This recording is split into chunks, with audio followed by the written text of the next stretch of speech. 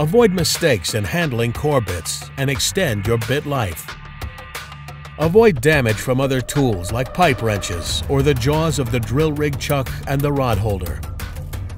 Do not use the chuck's hydraulic force to force the core barrel through the rod holder. Align it by hand.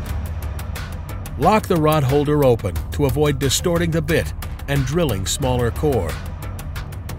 The core lifter spring won't grip smaller core and it will stay in the hole. The jaws on the chuck and the rod handler should work in tandem as the core barrel lowers. Rushing can lead to a slip-up where the bit falls. Avoid catching the edges of your bit on wedges, directional cuts, or difficult ground formations while descending. Refer to the borehole log for conditions in the borehole. Difficult ground formations may have to be re-drilled. A graphite plug is a good tool to protect the core bit, but it isn't indestructible. Be cautious while lowering the rod and slamming the bottom. Lower equipment carefully. Know the exact location of the bottom of your borehole.